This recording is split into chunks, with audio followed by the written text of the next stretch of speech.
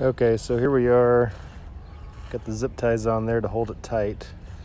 And then I'm soldering each section at a time, clipping the zip ties off as I go, and then filling in the gap when the zip tie is removed.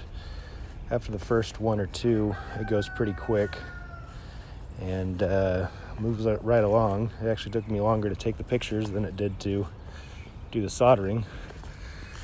But I went back over the edges and tried to seal the edges up pretty good, and stuck it together with the Loctite 680 glue, and there we are. Okay, here we go. Completed. Soldering job is not as even as the factory one was, but it's soldered. It's on there. It's not coming loose. I used some of this Loctite 680 retaining compound.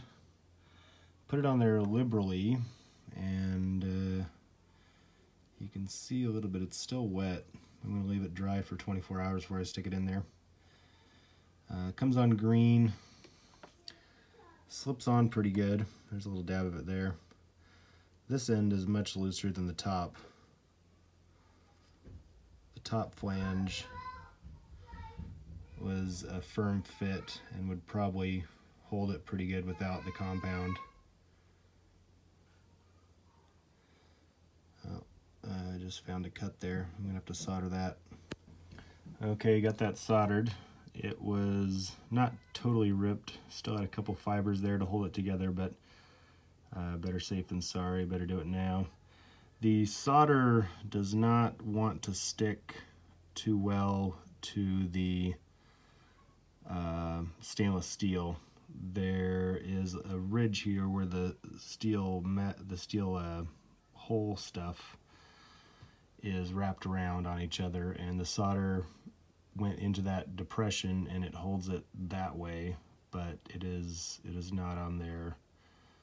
It is not soldered on there. So but I did line it up with that seam like the factory did. That makes more sense because there's more holes available elsewhere where it doesn't overlap. So anyway, we'll check back in 24 hours and get that installed.